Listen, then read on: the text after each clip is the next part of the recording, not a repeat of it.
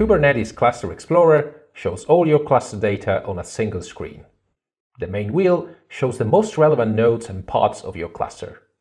Cluster and control plane statistics are always available on the left side. Below the Cluster Explorer, you'll find a table with all the data. The outermost ring shows up to 24 nodes of your cluster, the most relevant based on your metric data.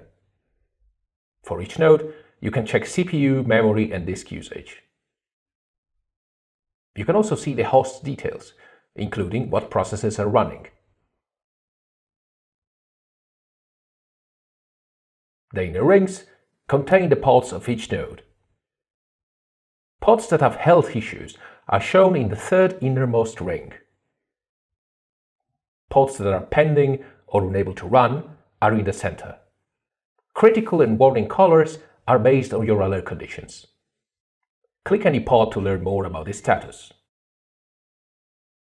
After linking your APM data to the Kubernetes integration, you can check how the application is performing on each pod.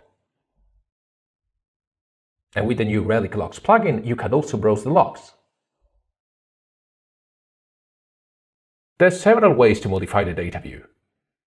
You can use a top bar to search for specific attributes or values. Use a date picker to change the time frame. The auto refresh box will turn the Cluster Explorer into a real-time dashboard. If you have enabled the Kubernetes Events integration, you can click the Events tab to browse all what happened in your cluster, from warnings to normal events.